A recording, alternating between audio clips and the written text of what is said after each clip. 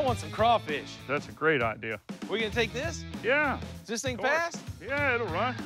So Dick and I are headed over to a good old-fashioned craw boil, and he's taking me in his 52 DeSoto. Then Dick tells me he's got another car I might like. He says her name's Dolly. What's not to like about that?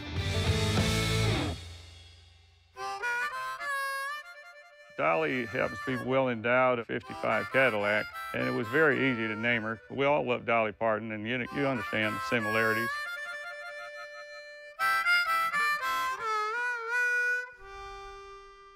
It's a good, solid body.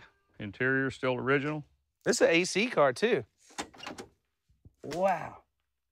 That is pretty spectacular for original type interior. Beautiful 55 Coupe de Ville, Continental kit, real original and an honest car, just like the other ones that are in here. So this is the 331, right? It is. Golly.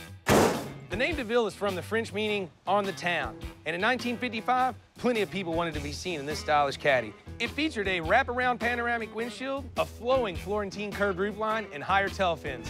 On the road, it more than held its own as a solid performance car.